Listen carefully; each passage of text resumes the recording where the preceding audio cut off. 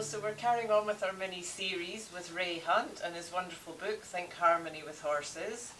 And the words of wisdom I'd like to choose for today are, instead of a hard tightness, try to find a soft firmness. I love that way of thinking of things. So when I learnt about classical equitation, one of the big phrases they use in that is hard as steel, soft as silk.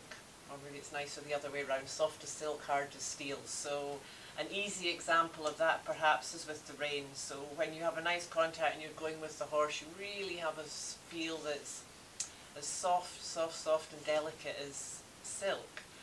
If the horse was to pull on you or whatever, then you can be hard. So it's not to have a grey area in the middle. It's either one or the other. It's either yes or no. But I like this idea much more of saying firm than of saying hard. So we can be firm, we can put our foot down, block our hand, whatever it is we need to do, whether it's keeping the horse out of space when we're leading him. But to think of it as being firm, soft firmness, rather than being hard, just gives a different intention behind it, I think.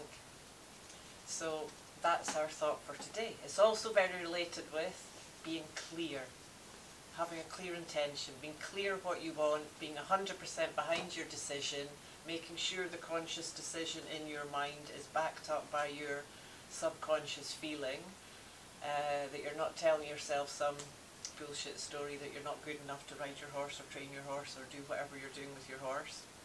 So yeah, be clear, be firm, but with softness.